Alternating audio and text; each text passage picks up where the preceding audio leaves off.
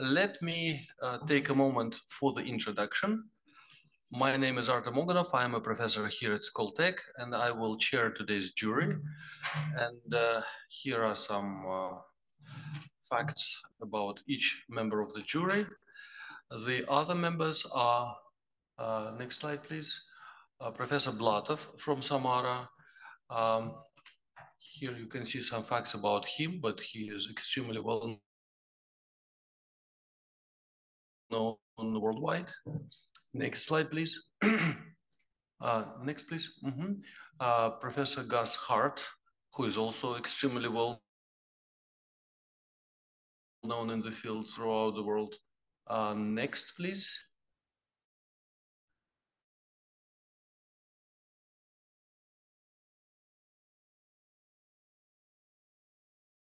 Max Hodap. Next, please.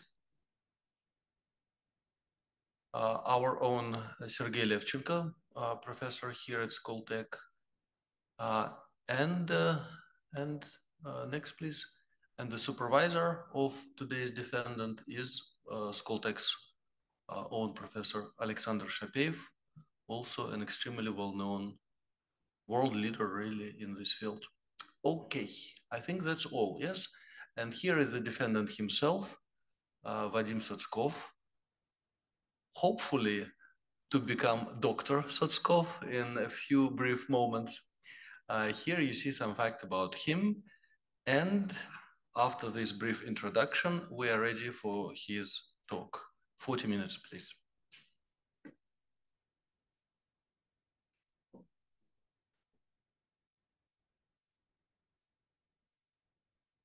Okay, thank you very much for the introduction. Thank you all for being here. I would like to thank personally all the PhD jury members, Artem Oganov, Sergei Levchenko, Gus Hart, Vladislav Blatov, and Max Hodop for being with me online. It's a pleasure for me to have you in my PhD jury. Today, I'm defending my PhD thesis called Data-Driven Design of Multi-Component Alloys. It was completed under supervision of Professor Alexander Shapeev and is defended within a doctoral program in material science and engineering at Skoltech.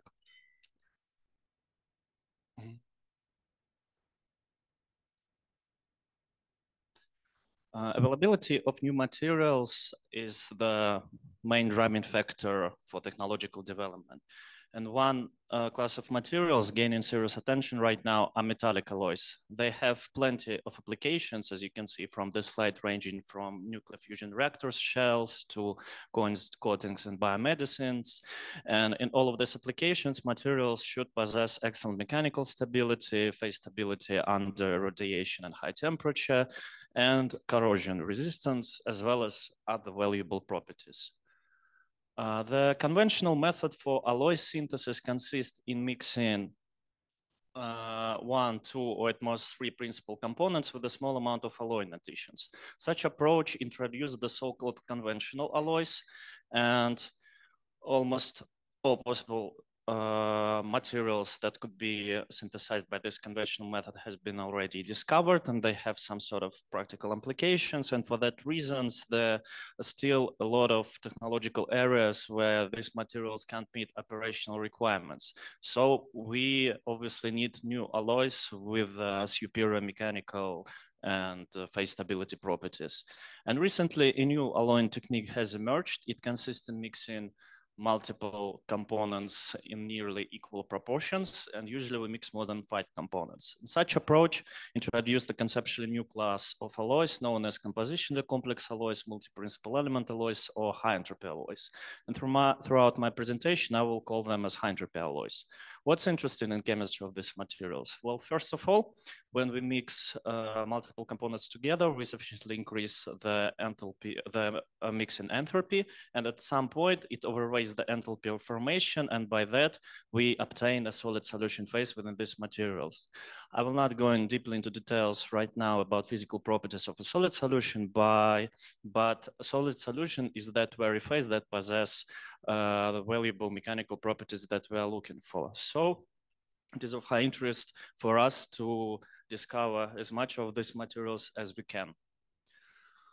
However, there is a certain problem with experimental discovery of such materials. If we try to synthesize a multi-component alloy using all possible metallic elements from the periodic table, we will encounter a combinatorial explosion in the number of elemental combinations. Even if we restrict ourselves to synthesize 5-component equimolar alloy from relatively commercially available elements that are also non-toxic, we still will end up with more than 1 million possible materials that we need to assess. And considering trial and error character of experimental approach, we can't afford ourselves a high throughput design of such materials. So obviously we need a clever assistance in materials design. And this clever assistance can be provided by computational materials design. And first of all, what we need to answer is to whether this material is stable at certain conditions. Well, first of all, we can investigate the stability of a ground state phase at 0 Kelvin. This task is also known crystal structure prediction because presumably we discover ordered structures at this case. And also modeling of phase stability at finite temperature to investigate all the disordered transitions, which are highly available in investigation of high entropy alloys. Considering these two tasks, they stem on two pillars. First, the structure generation method, which provides the geometry of a structure along the optimization direction. And second is the interatomic interaction model that calculates the energy of the structure. However, considering crystal structure prediction and modeling phase stability, there are problems with both of these two. In case of crystal structure prediction, we would have to scan enormously huge configurational space of all possible geometries during the optimization. And if we'll try to do it in a brute force fashion, it would be an NP-hard problem. Of course, there are great algorithms exist that can partially solve this problem, but usually they face some problems when we increase the number of constituent chemical elements more than 5, for example. And in case of modeling phase stability at finite temperatures, the diffusion processes in high entropy alloys are quite slow due to difference in atomic sizes and lattice distortions. So it would be also problematic to study all the disordered transitions using molecular dynamics. And in case of interatomic interaction model, the computational complexity of DFT do not allow us to design these materials in a high throughput fashion, obviously. So reasonably, we still need new efficient computational methods for the design of such materials. And in my thesis, I aim to develop such methods. And the solution which I propose is to use on-lattice modeling. Or on lattice modeling, the concept consists in using the fixed lattice, or simply speaking, we already know the geometry of the material that we're looking for, of its crystal structure. So instead of optimizing the geometry during the structure search, we optimize the occupancy or the way how atoms occupy the sides of the fixed lattice. Also, you can call this as structure decorations. This allowed to reduce the size of the configurational space which you have to scan and redistribute the computational resources towards the discovery of multi-component systems. And to enhance the efficiency of my methods even more, I use on latest data-driven potentials, or simply machine learning interatomic potentials, to evaluate the energy of the structures. And by that, I substitute the cubic complexity of DFT with the linear complexity of machine learning potentials.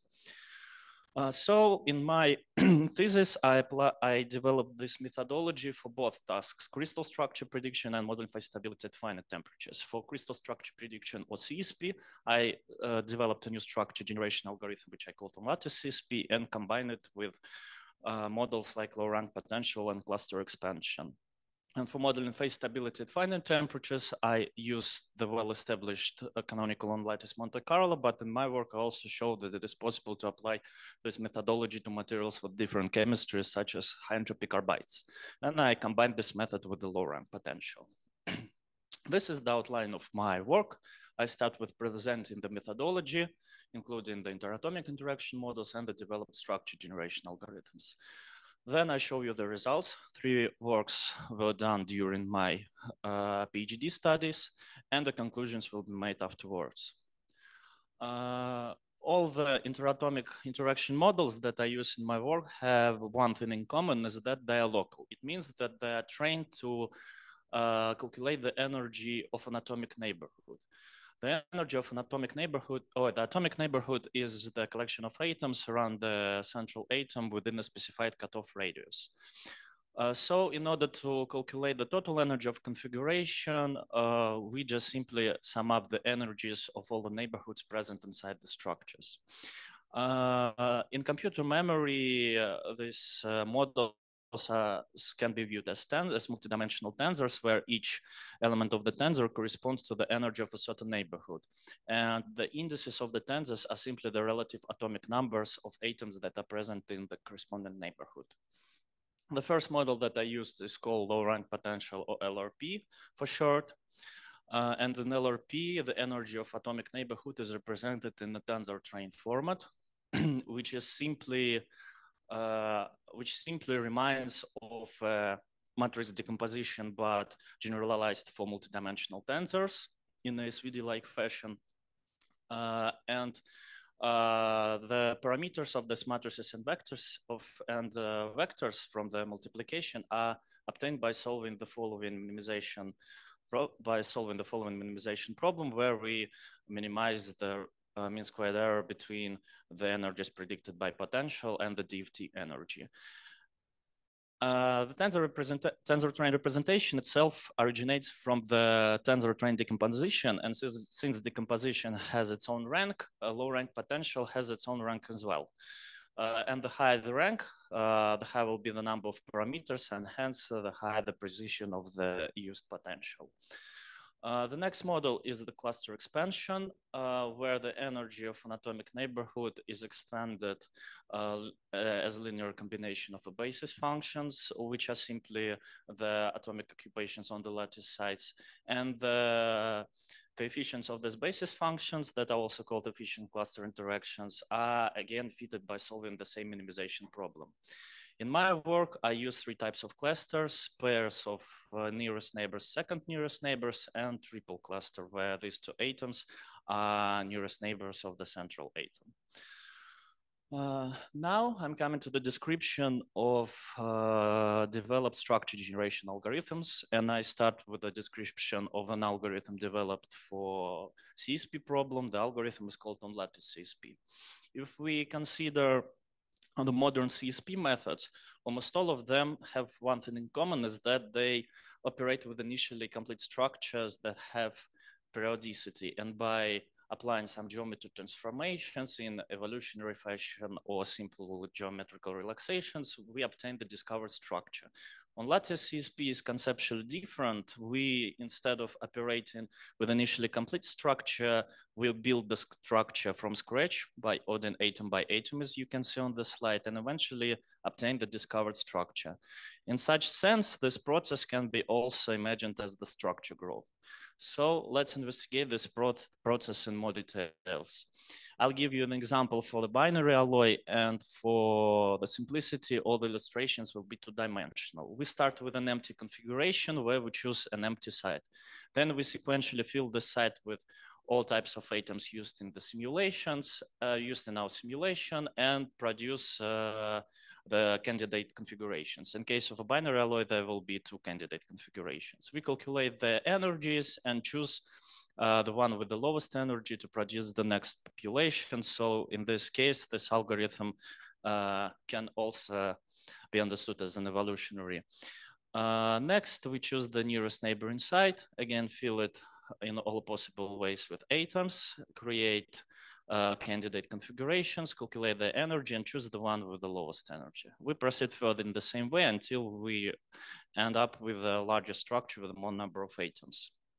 Each time an atom is ordered to a growing configuration, the algorithm tries to detect identical neighborhoods.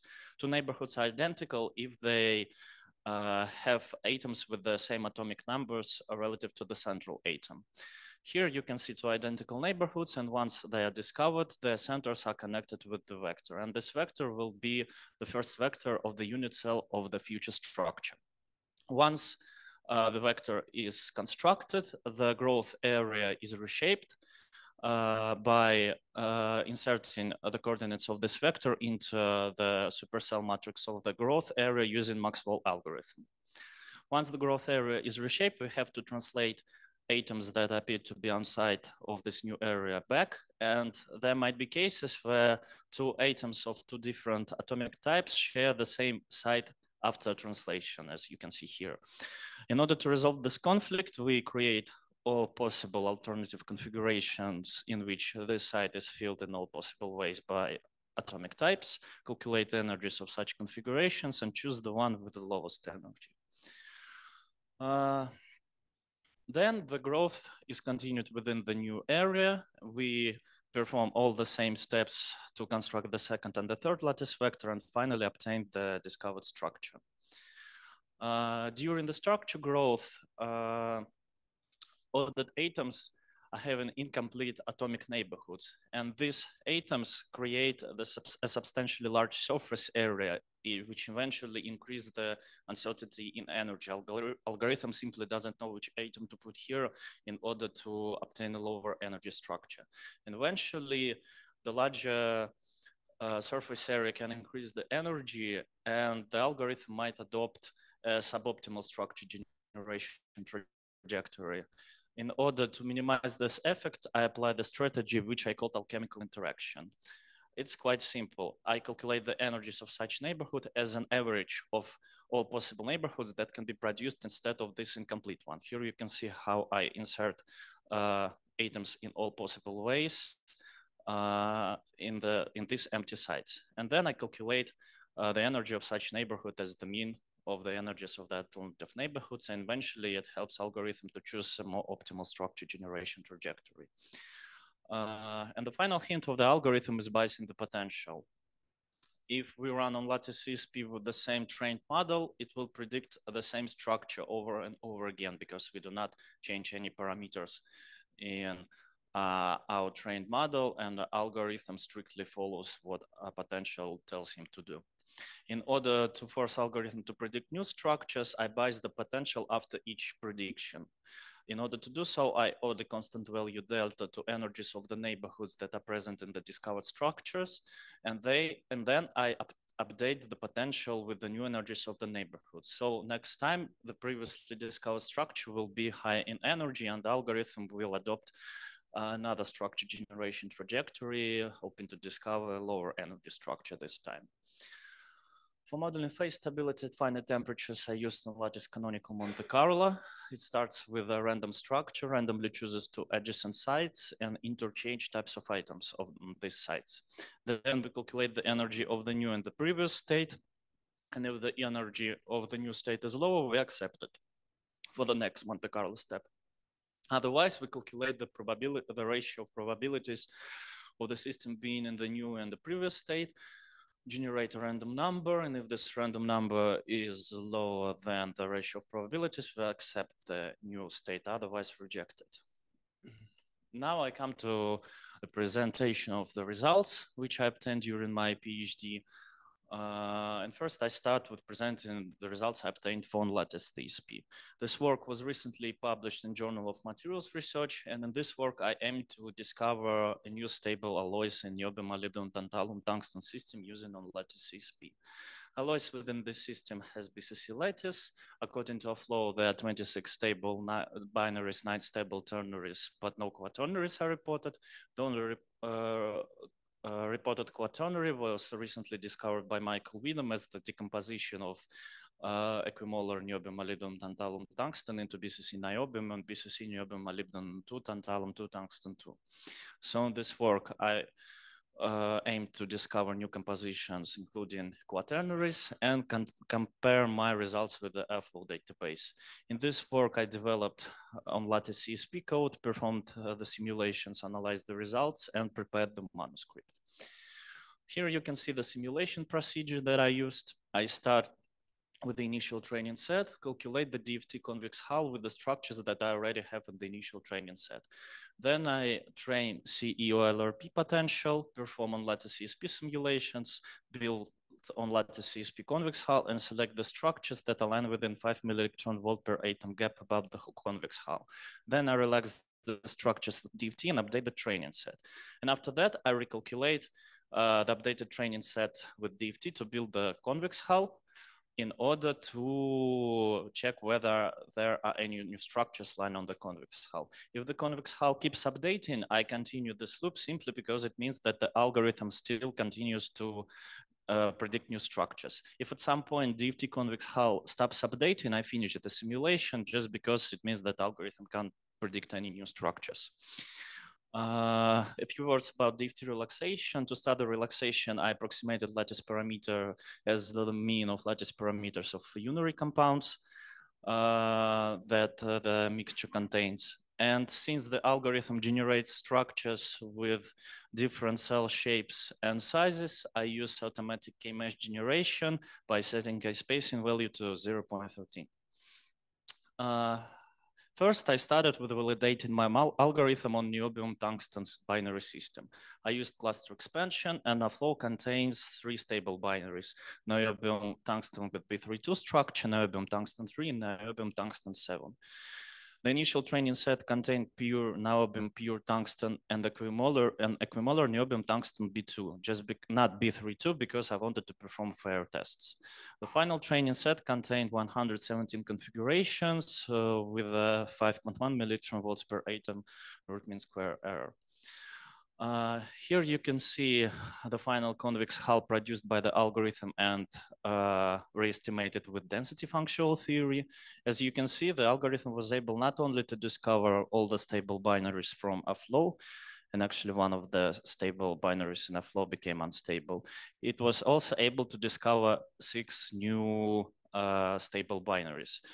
And as you can see, the structures with the lower position below the airflow convex hull were observed near the center of the phase diagram, which means that additions of tungsten contribute to high phase stability of this binary system. Next, I validated the algorithm on ternary molybdenum tantalum tungsten. I used cluster expansion as interaction model. A flow contains 4 stable ternaries. The initial training set in a similar way contained only pure elements and their equimolar mixture. Final training set contained 109 configurations with a root mean square error of 8 millectron volts per atom. Here you can see the final convex hull estimated with DFT, 3 new new ternaries as well as 3 new binaries were discovered. And after I discovered 3 new ternaries, I observed an interesting trend that when the concentration of tungsten increases in molybdenum tantalum alloy, the formation enthalpy also increases. It probably means that phases with the higher stability can be observed near molybdenum tantalum region of the phase diagram. Also, some of the structures like molybdenum tantalum tungsten 5 are marked as lying within a gap less than 1 millectron volt per atom above convex hull. I decided to consider them as stable also because, as I told you, I used automatic K-mesh generation, which can introduce the noise into calculation of energy. So this phase might be stable or might be not with some precision. Finally, I validated algorithm on 4-component niobium molybdenum tantalum tungsten system. I used low rank potential this time. Only 1 quaternary is reported in literature. In a similar manner, the training set contained 5 structures, pure elements, and the equimolar mixture. The final training set contained 380 configurations with a root mean square error of 7 millectron volts per atom. Here you can see the final 4-component convex hull.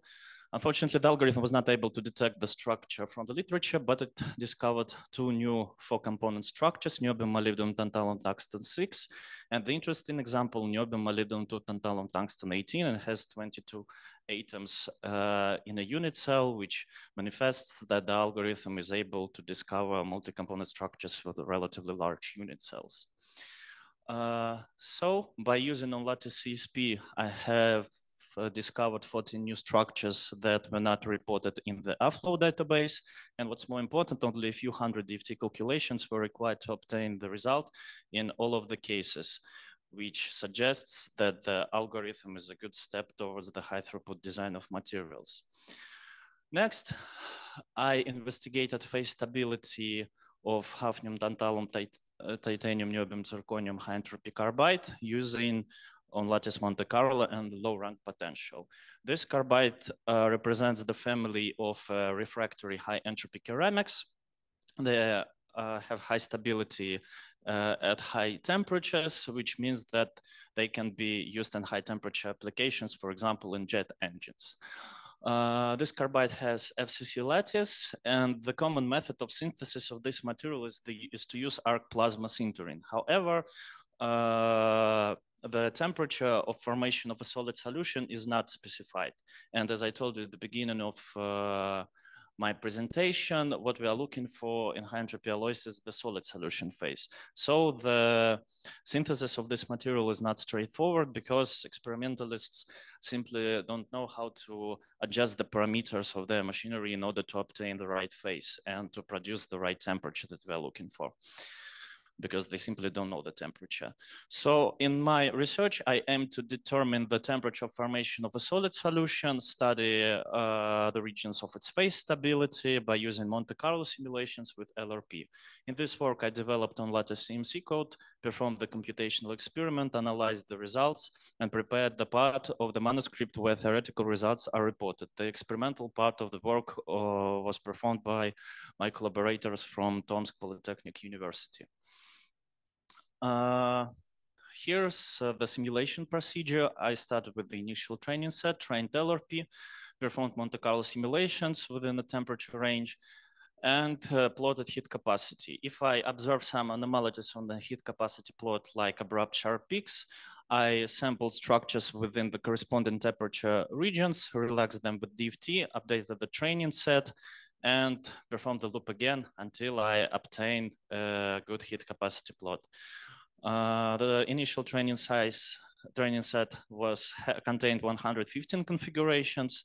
The final size for 350 configurations with a root mean square error on a validation set of 9 milli volts per atom. A few more words should be said about the simulation details. First, during Monte Carlo, I excluded carbon atoms from the unit cell, from the supercell, so the supercell was purely metallic.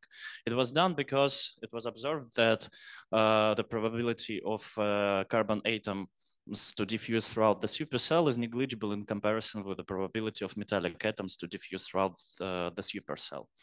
The simulation supercell contained nearly 7,000 atoms. The temperature range was between 500 to 1,000 Kelvin with a 100 Kelvin step, and I performed 1 million Monte Carlo steps at each temperature.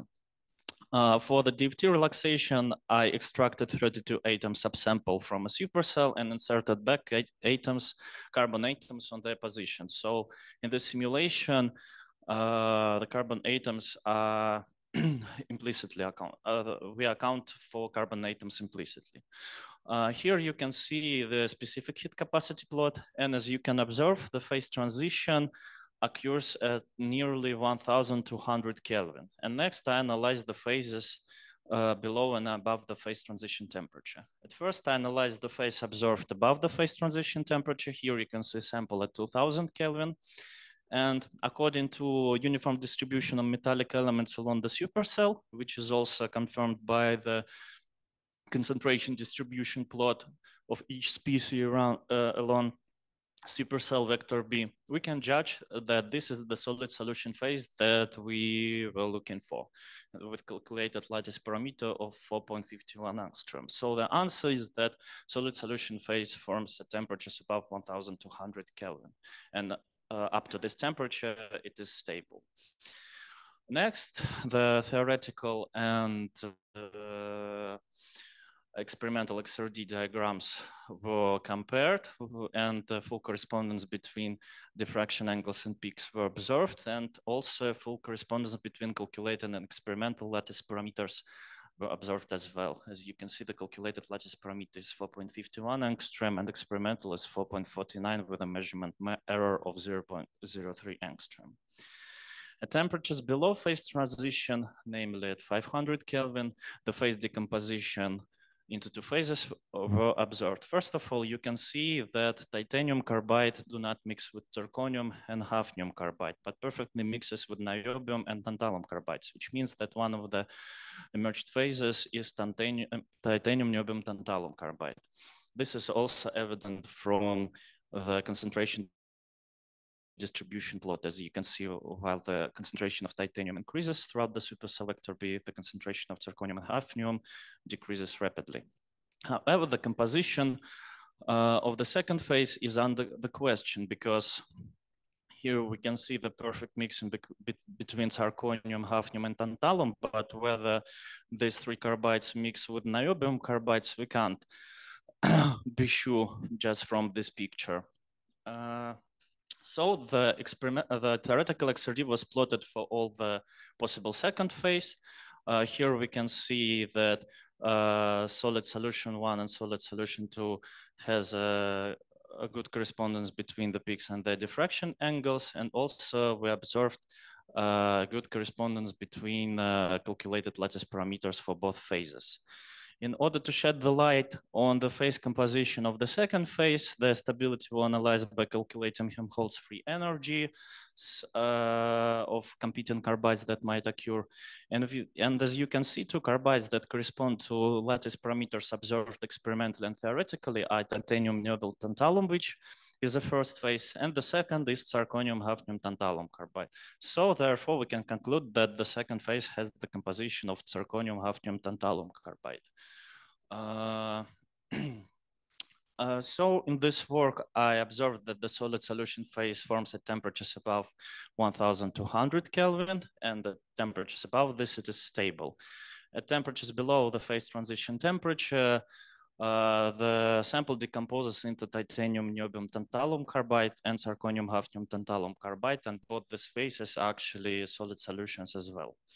And what's more important, theoretically observed phases and corresponding temperatures were confirmed experimentally, which says a lot about the practical importance of the developed approach.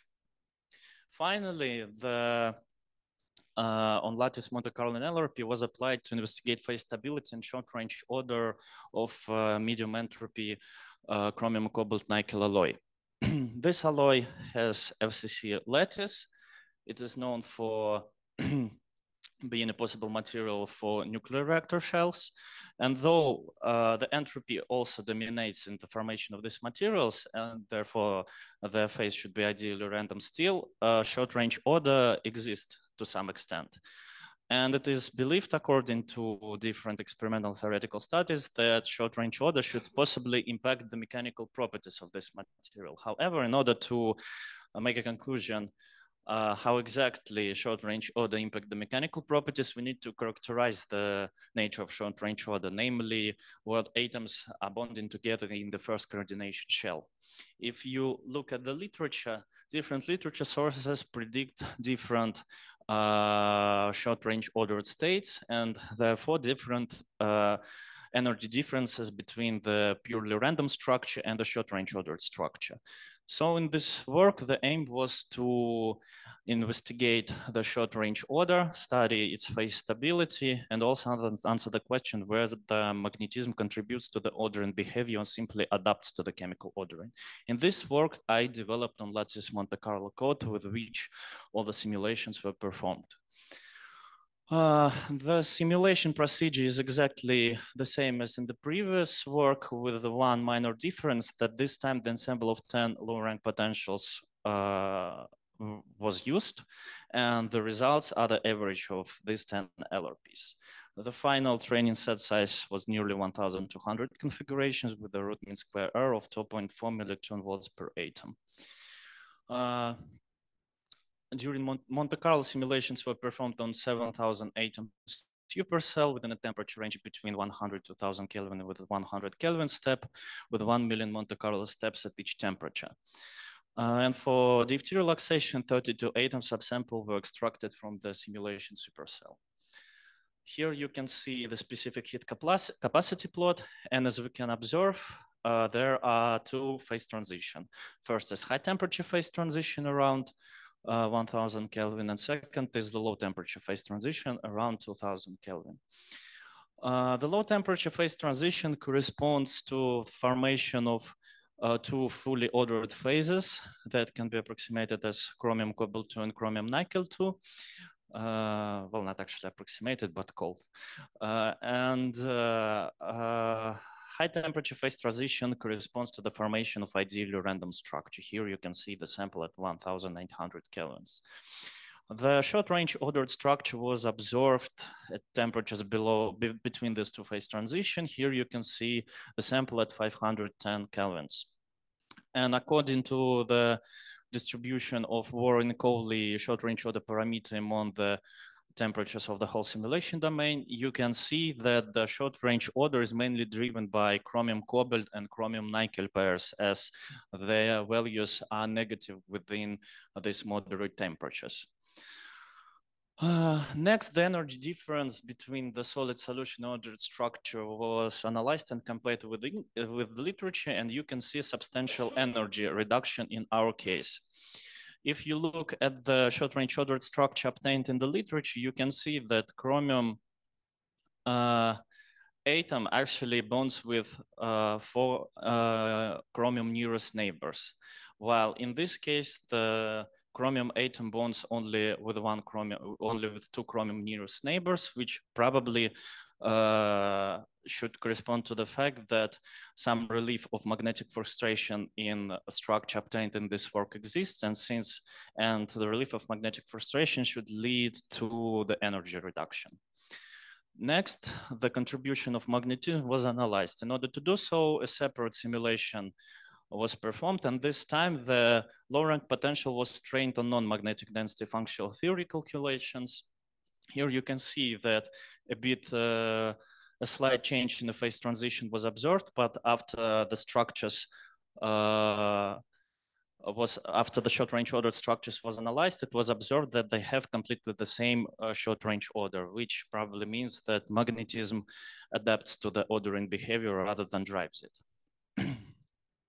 So in this work, a new lower energy short-range ordering structure was found, and it was observed that short-range order is mainly driven by chromium-nickel and chromium-cobalt pairs, and energy reduction probably should be driven by the reduction of chromium-chromium nearest neighbor pairs, and as a result, the relief of magnetic frustration. And also it was observed that magnetism actually adapts to the chemical ordering and not vice versa. So in my work, I showed how on-lattice modeling approach can be applied to the design of multi-component alloys, and I showed its advantages in modeling these materials. First, in the case on-lattice CSP, I showed that only a limited amount of density functional theory calculations are required to obtain new stable structures, even with a relatively large number of atoms in the unit cells and up to 4 components. But what's more important, for the first time it was shown that the discovery of crystal structure is also possible using a generative approach when we grow the structure atom by atom, as it was shown in on-lattice CSP. Considering the second approach, it was shown that it's also possible to apply it to ceramic materials, and by validating the theoretical results with experimental findings, it was shown that this approach also has a good high practical importance.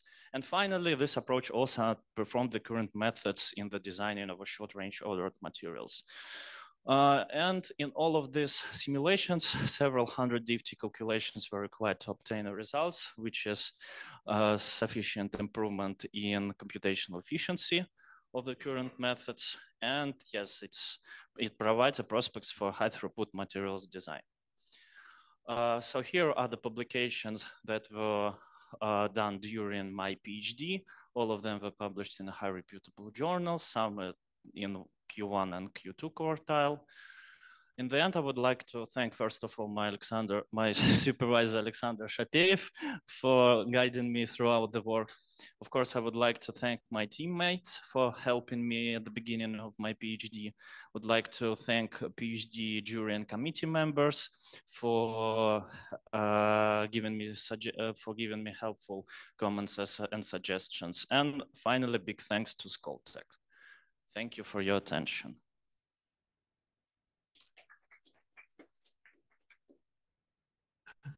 Thank you very much for a really impressive work and a great presentation. Well, you already know my opinion. Now we can hear the opinions and perhaps questions. Well, first of all, questions from the jury members. Professor Levchenko? Okay, thank you very much for the nice presentation. I think it's a great work. I like it very much. I have a few questions. First about the thesis. So you said that you can control the number of parameters by choosing the rank of the tensor train. Yes. But how do you choose actually this rank? Well, it's common intuition that you choose something in between the lower and higher rank in order to have a potential with a good accuracy, but without the expense of computational resources. So I choose the rank 3 because as it was shown in all the previous work, it's enough to get good results in modeling with LRP. But what about improving the prediction abilities of your model? Did you try to test some validation, do some validation like cross-validation or something? Usually how I analyzed the precision of the trained LRP, I calculated the root mean square error and analyzed the convergence. I didn't do cross-validation set for studying the precision of potential. I only analyzed the convergence. Because you can fit very well, right? But your prediction for the new structures may be not so good. Yes, I know the issues like overfitting or underfitting and so on. Okay. So you didn't? No, I didn't. Usually I stayed happy with the results if they are first of all confirmed by DFT and secondly confirmed by experiment, as was shown in the second work. So you compared prediction directly to experiment and DFT. Okay. Yes. I see. Okay. And the second question I had was about so when you obtain like conditions at which solid solution is formed, like temperature, did you take into account some of these temperatures are very high? Did you take into account a lattice expansion at these temperatures? No. As I suppose you mean that the lattice expansions should be taken into account explicitly in the model itself. No, it was not done.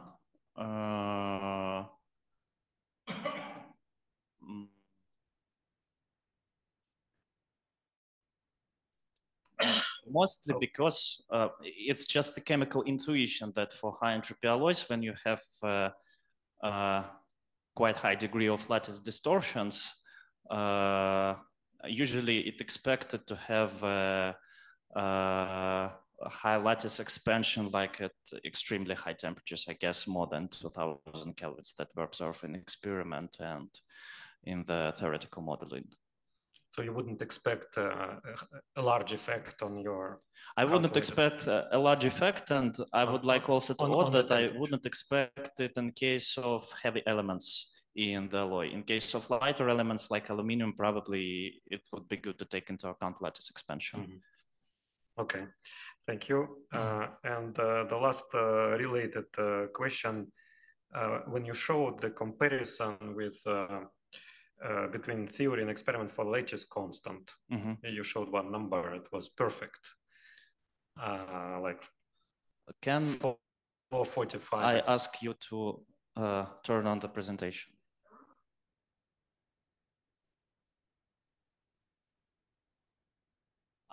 So no, I'll go. Yes, yeah. So experiment and theory is almost perfect, but this is experiment is done at which temperature? Okay, so experiment is done at, okay, so we had sample and then different regions of the chamber in which sample was synthesized, we had different temperatures because we have temperature gradient. So when I'm talking about the solid solution phase, it was the area of the chamber where we had the corresponding temperature, 2000 Kelvin. And when I'm talking about the decomposed sample, I'm talking about the area of the chamber where the temperature was below the phase transition temperature. After that, the sample was cooled down to the room temperature, and it was only after that when the XRD was performed and the lattice parameter was measured. Mm-hmm. Okay, so it was cooled down. Mm-hmm. And, okay. Okay, thank you for your answers. Thanks. I do not have more questions. Do we have any questions from online members of the jury? Professor Blatov, perhaps? Yes, I have some questions concerning thesis and some questions concerning the report. First of all, of course, thank you, Vadim, for great work and for this report presentation, very clear. What is important for me also as a practical crystal chemist is very useful also for practical applications because really these high entropy alloys is a challenge for crystal chemistry too. Concerning thesis, I have still some questions after answers to my jury report, jury member report. First of all, it concerns experimental verification of the results. And I had questions about experimental data on some metallic systems. For example, in niobium, molybdenum, tantalum, tungsten system, there are some binary systems which were also explored, and you found some new phases here compared to a flow database. But my question is, did you check the experimental data on these systems? I didn't check all of them, but for example, for niobium tungsten system, binary system, I didn't find any, let's say, intermetallic structures, just alloys, experimentally determined alloys.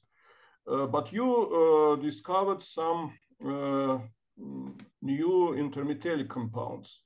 So my question is, how can you comment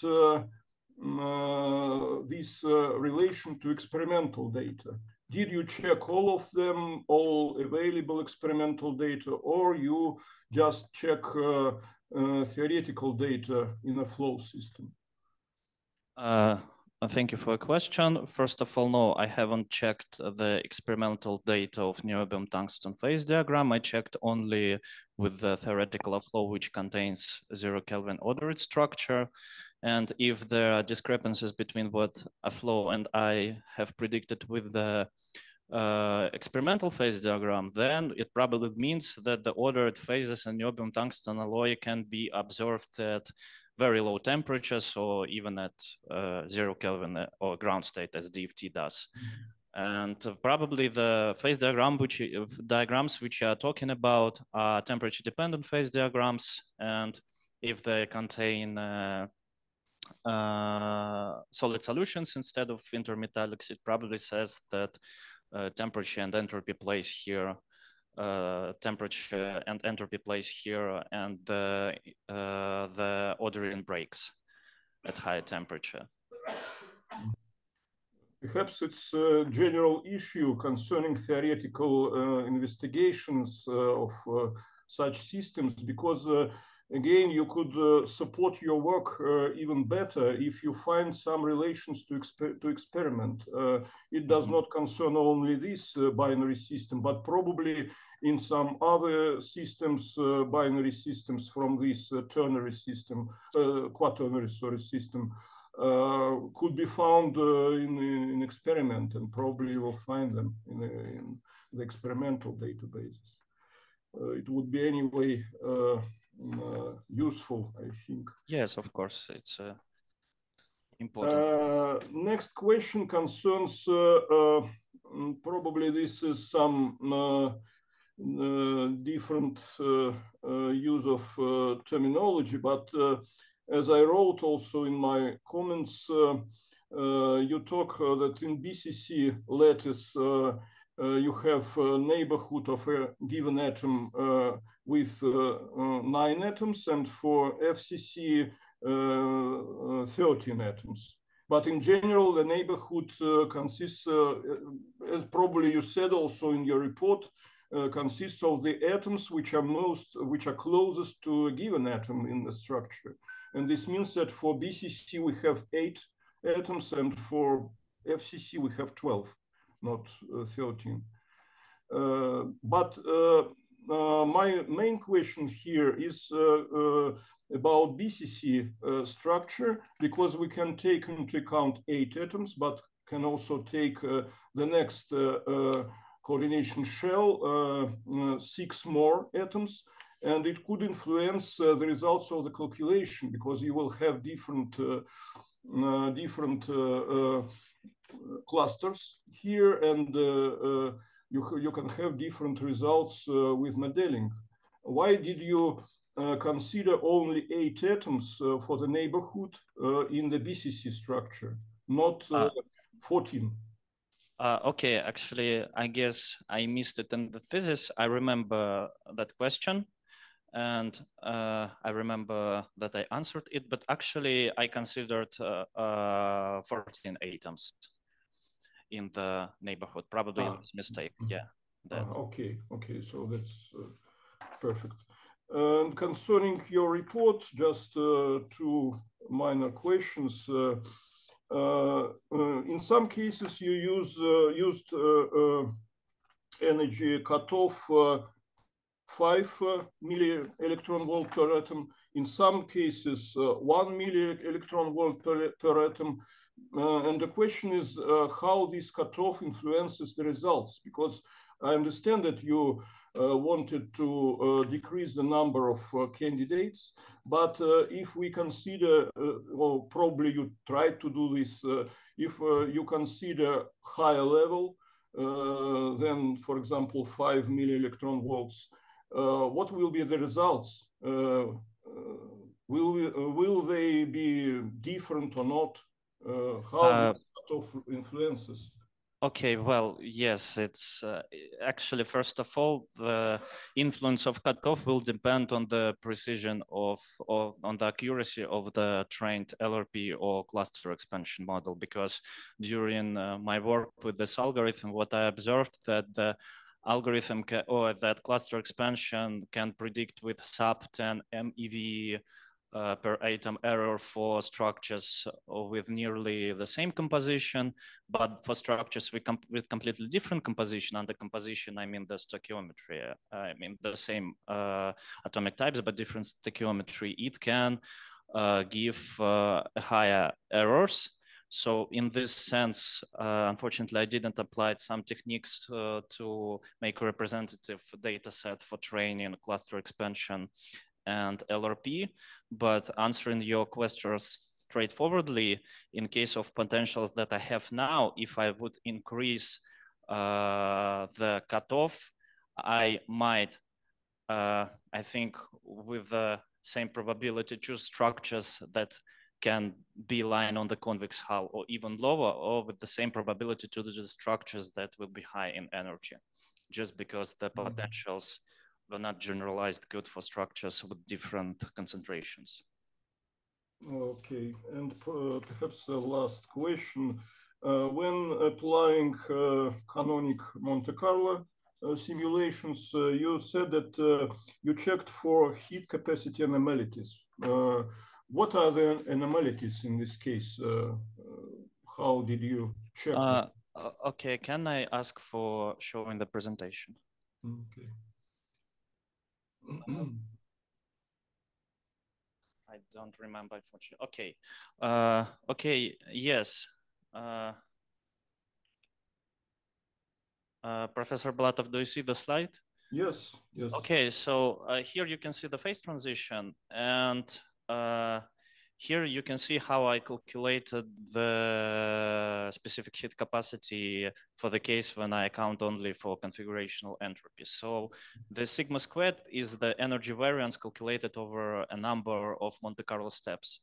Mm-hmm. So if we have high energy variance, it means that Monte Carlo predicts structures with completely different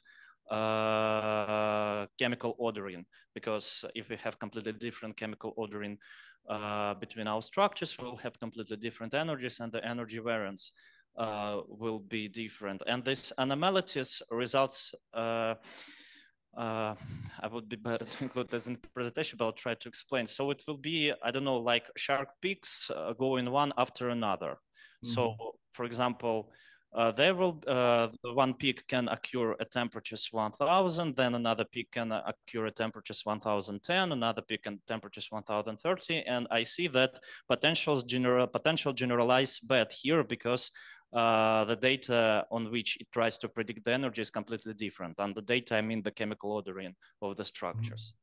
Mm-hmm. So this is how I describe the anomalies. So you detected these anomalies visually, let's visually, say. Yes. Looking, yes. Okay. Mm-hmm. Thank you. I have no more questions. Okay, Dr. Hodap, perhaps you have questions? Yeah, I have a couple of questions. Can you hear me? Yes. Well, first of all, congrats, Vadim. Thanks.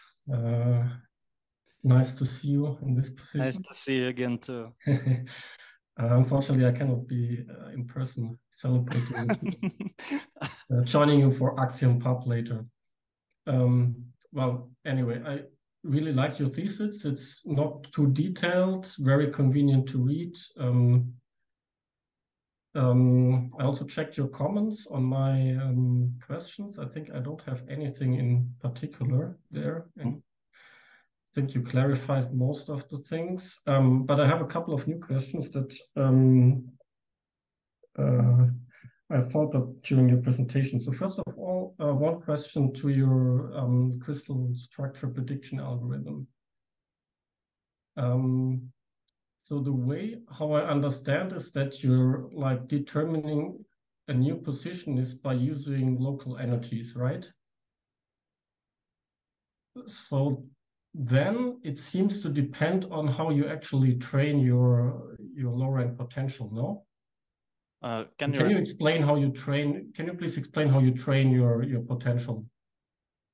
Can you please first repeat the question so I? Yes, sure. So you train you construct these new you do this crystal's growth by like judging on the lowest energy state, right? Yes. And you do this by taking the energies of your LRP, right? You sum up the per atom contributions. Yes, yes. So don't you run in a problem of non-uniqueness there? Like if you make this non-what based, don't you run in the problem of non-uniqueness there if you make this decision based on local energies? Or how do you compute these? How do you train this Let's start like that. How do you train the LRP? So the LRP is trained on the structures that are sampled from the predictions of the algorithm, first of all. Well, at first I start with so you train it on clusters? Or do you only train it on periodic structures? No, they are trained on periodic structures, not on clusters, not on neighborhoods. They are trained on periodic structures. And but in your crystal growth, you have clusters effectively, right? Yeah, I have clusters, and this is actually the reason why I introduced this alchemical interaction in order to prevent in order to prevent the effect of non-completeness of these clusters, in order to prevent the fact that they are not periodic when they are growing. That's why using alchemical potential, I simply just average the energy on the surface. Okay, so this alchemical potential effectively creates a periodic structure. Well, kinda. You actually, the alchemical potential actually not periodic, but it kind of mimic the bulk structure. So we're assuming that we're growing not like in an empty space, but within a bulk. So you also have some interaction coming from these empty sites on the surface atoms. Okay, thank you. Yeah. And then I have another short question on your comments on mechanical properties. So can you like give like an estimate in which situations on which alloys you would expect that like, for example, short range order has an effect on specific mechanical properties? Because so my experience, like in a lot of cases, it's just it suffices to take like even at low temperatures to take random solid solutions, compute the mechanical properties, and you more or less get the right trends for strength, for example. At least for refractory alloys. For FCC high entropy alloys, I do not know actually. But like, can you give me an idea on like what kind of properties are strongly affected by short range order? Well, I guess the strength toward the shear stress, the material can be more resistible to the shear stress because no, actually no. I think that I mean, any mechanical property you can think of, like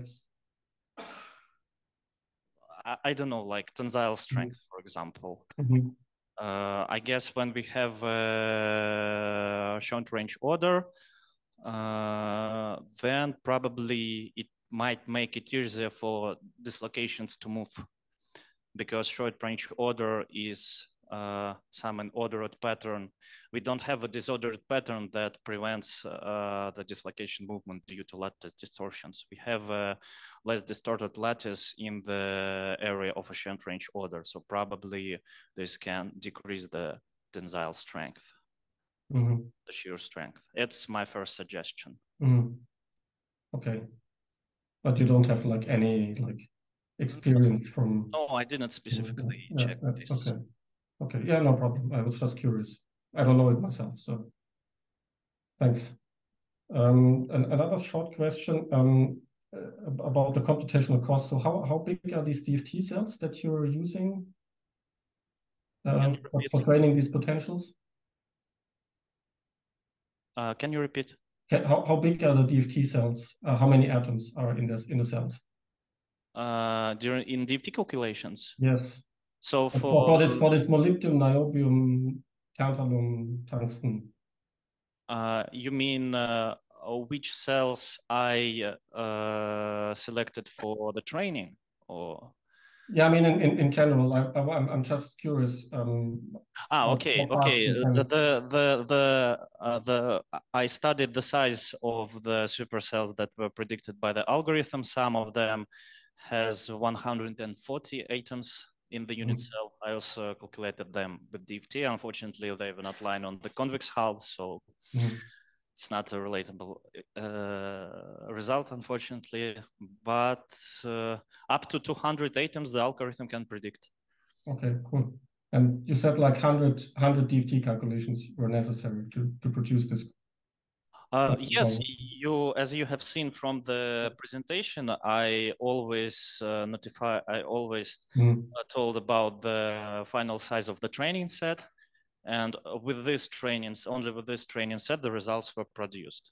I mean, so how the algorithm works? You start with the initial training set where you have, let's say, only niobium tungsten and their equimolar mixture. Yes, you train the potential, run on lattice CSP, predict some structures, select them, relax them with DFT, and then you plot the DFT convex hull. And probably, luckily, you might find something still. So when I was doing this loop over again, doing this loop over and over again until I ended up with what I shown you on this convex hull picture. Mm-hmm. And while I was doing so, I was selected structure, and finally I got 147 structures in the training set. Mm-hmm. So in other words, you can say that, okay, I calculated 147 structures that were predicted by the algorithm, and among them, I found some stable structures that I built on the convex hull. Mm-hmm. So in this sense, you can say, okay, that the algorithm had to select 147 structures to discover some new structures, some new stable compositions. Mm-hmm. Yeah, okay, sounds cool. So you can almost run it on a laptop. That sounds quite. I mean, promising. yes, you can run algorithm on a laptop, but not the DFT, unfortunately. Well, if it's just like 100, then yeah. If you have a good laptop. Then... Okay, that's it. And finally, Professor Hart, any questions? Yeah, I had a lot of similar questions to Max, but I wonder, I still have kind of one question with regards to the algorithm for generating structures. Could we go to slide 14 in the presentation?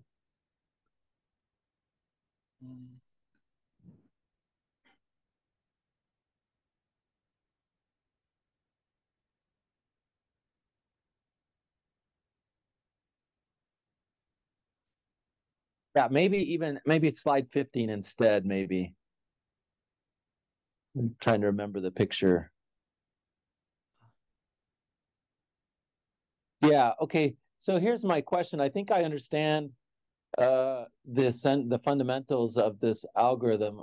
My question is, I don't understand why the algorithm doesn't generate really really large supercells. How do you keep it from? What's the stopping criterion? What limits the size in the final periodic structure that it selects to be tested? It looks like it could just go on forever. Okay, yes, I can actually discover it forever, but the only thing that limits the discovery process is the to say it. So it's the condition of an identical neighborhoods, because once they discovered for the first time, algorithm starts growing the structures in whole directions, and it restricts the growth area, which eventually lead us faster to the final periodic structure. Of course, for example, I can at first discover two identical neighborhoods, but not be happy with it, continue to discover another one, look if it led to lower energy, and eventually it might might eventually lead to the structure with a larger unit cell, just because I was searching for identical neighborhoods for a longer time, and the next time the vector was built, it was larger, just because I ordered a large number of atoms.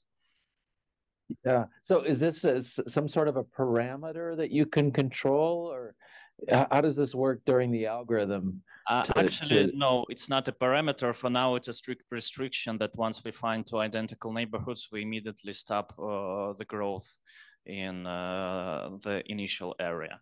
We just reshape. But if you see two identical neighborhoods, that only gives you one lattice vector, right? Don't you need three lattice vectors to like define a unit cell? Yes, and after I found the first lattice vector, then I reshaped the growth area. Just imagine that your growth area is just in every direction. Then you reshape it with, okay. Then you add atoms within this area, and then okay. You, let's go next slide. Меня переключить надо на 16-й слайд. And then, do you see where I wrote the constructing second unit cell vector? So yeah. I constructed it within, after I was adding atoms within the new growth area. Okay. And then the same for the third. I just made the two-dimensional images, but imagine that now we are ordering atoms in the direction towards us. And then in this direction, we discover the third lattice vector. And in order to not discover the two-dimensional structures, I always calculate the determinant of the unit cell matrix once I find a new vector. Okay. All right. Great. Well, okay, another question. Could we go to slide 21? So in this loop at the lower right, you have this on-lattice CSP loop.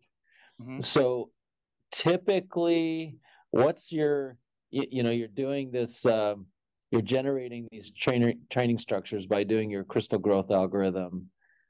What are typical unit cell sizes that get fed back into the DFT?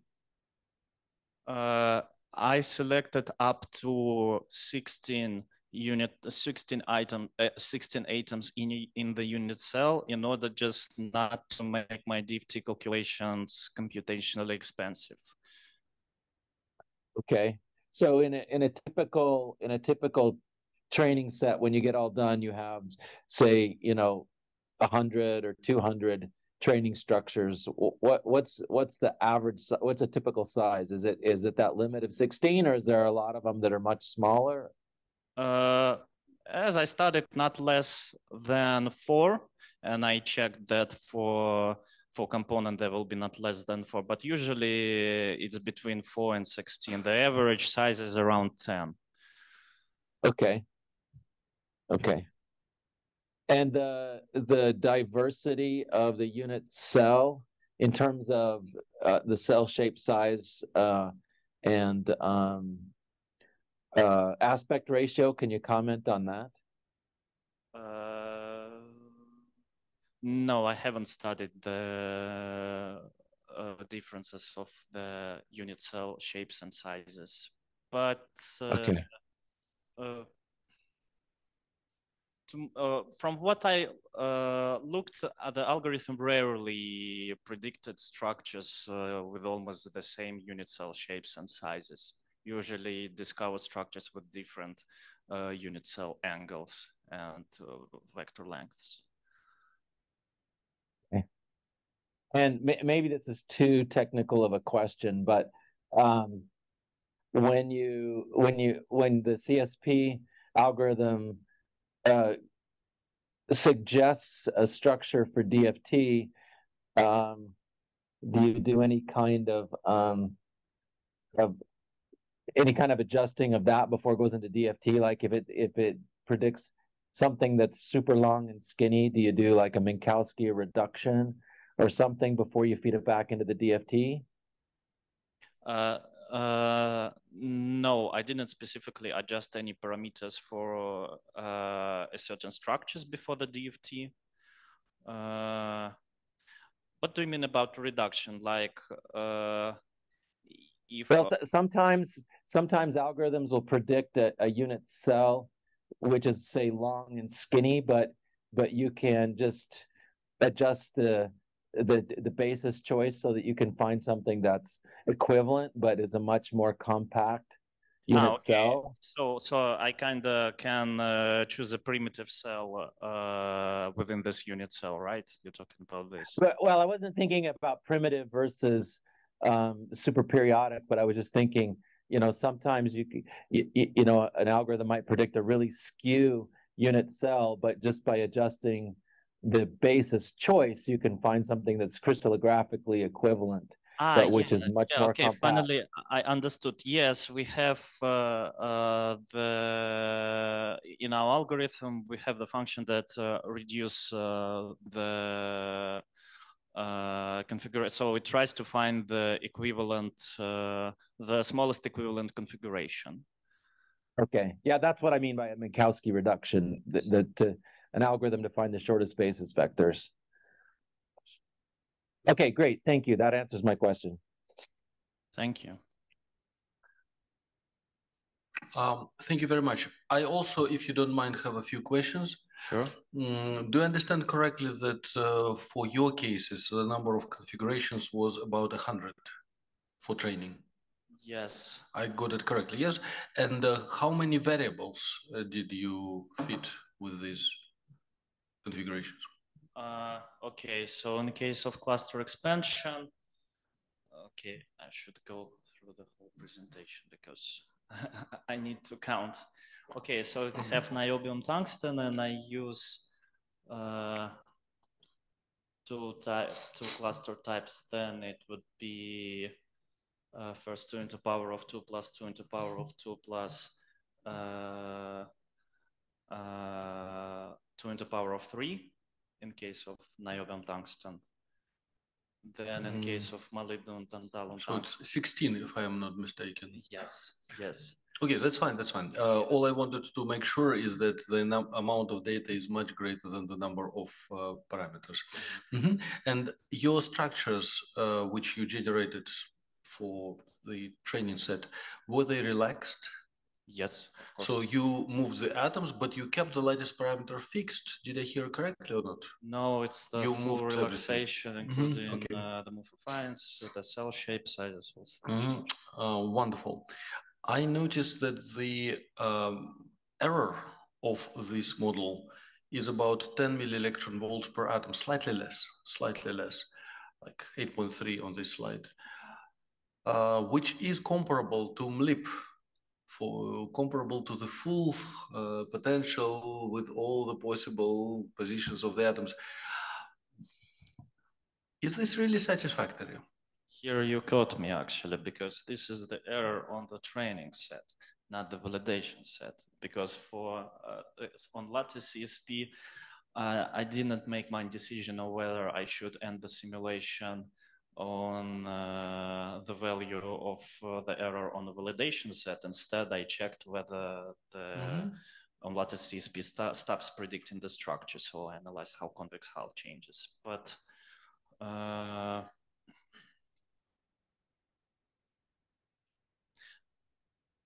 okay, I think it is satisfactory if answering your question, because if we consider some unit cell, and I guess if we take two structures, and if we take one structure, calculate its energy, then let's say we interchange two atoms between each other, so make a complete different structure and calculate its energy, I assume that the energy difference would be higher than even MeV.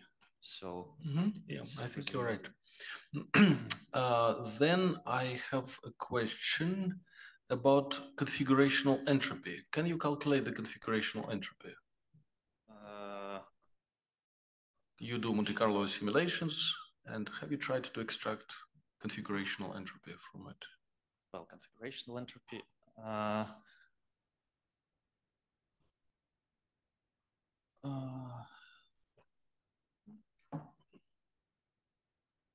Yes, I think I can calculate, because it will be the derivative of energy with respect of the number of configurations that we have. No? No, I think it will be different. I think you cannot get it this way. You can get it by integrating heat capacity, Cp over T dt, integrate this over temperature.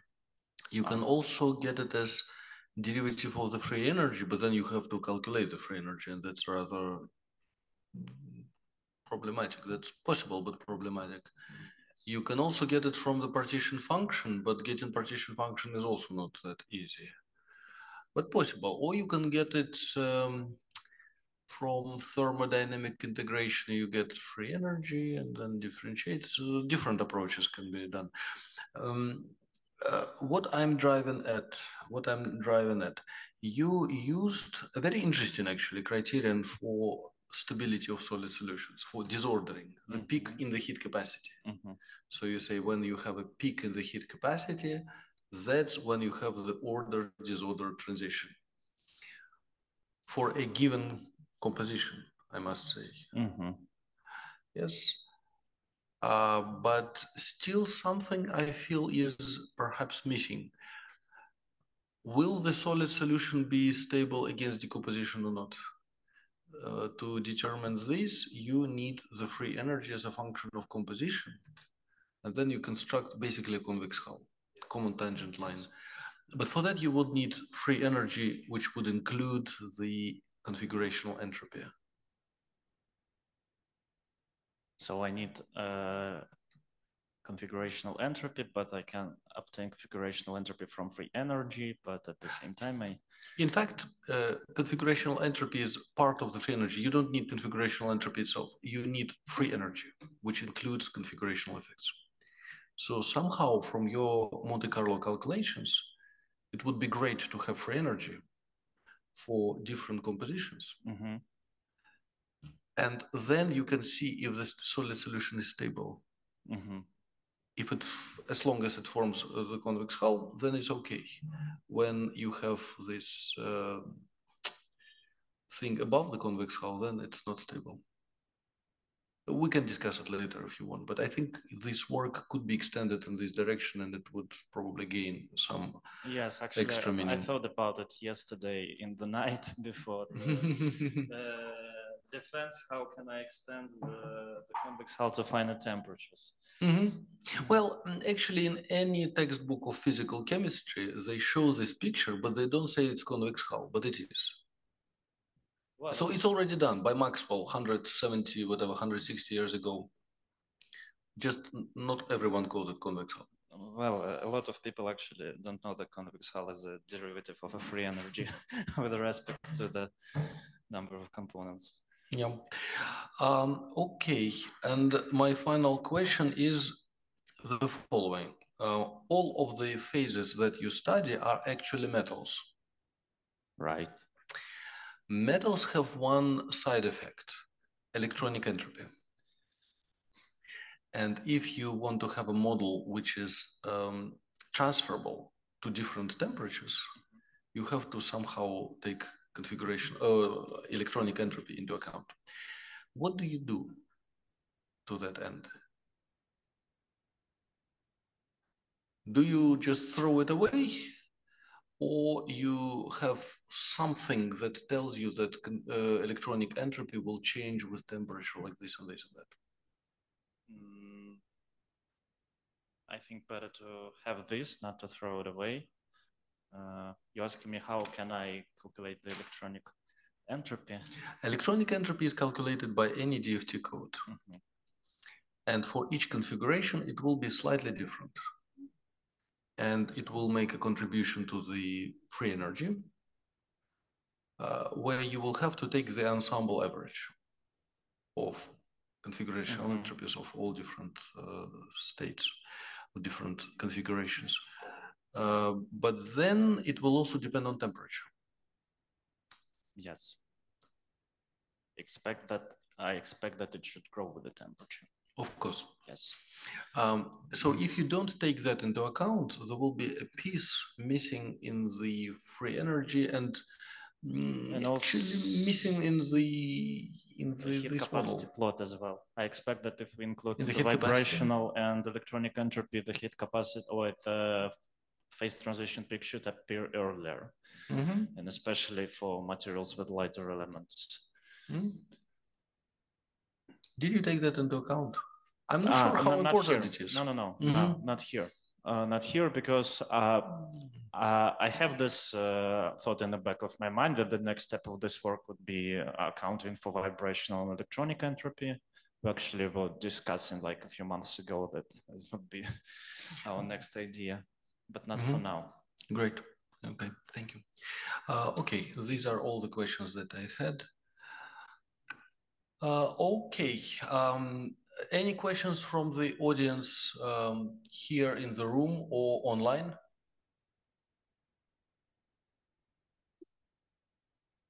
No questions? Online, I can see only the jury members. Okay. So maybe if we have questions from audience here, you're most welcome. In attendance here in the room, any questions? Okay. In that case, we're ready for the word of the supervisor, Professor Shapiev. Yeah, thanks. First of all, thanks for the jury members, some of whom woke up very early today to drive to the office, but to all of them for finding time and to find it possible to participate here.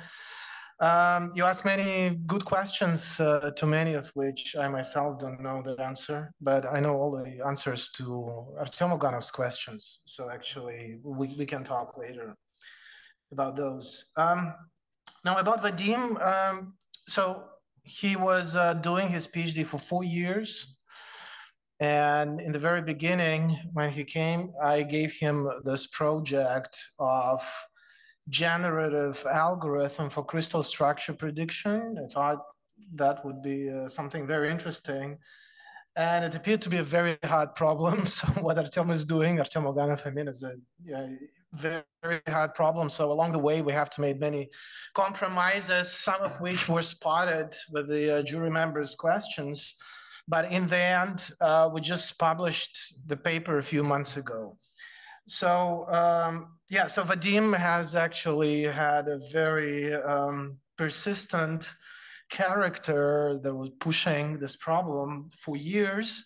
And along the way, we solved some simpler problems with Monte Carlo just to have enough papers for his CV and to meet the defense requirements. But yeah, the really challenging problem was the crystal structure prediction, which to me was simply the just a test bed for some real like off lattice, which would be much more complicated. So Vadim showed excellent qualities. I'm very happy with his work. I'm very happy with him personally. I'm happy that he's staying at least for a while to work with me. Interestingly, Vadim is now interested in biology. I know Gus is interested in biology, and I myself is interested in biology. So to some extent, at least. Yeah, so I'm very happy with Vadim's work too. So I hope he will be granted his title of PhD. Thanks. Okay. If there are no further questions, then the defendant and his supervisor should leave the room. Oh, there is a question. Okay. Yes, better late than never. Okay.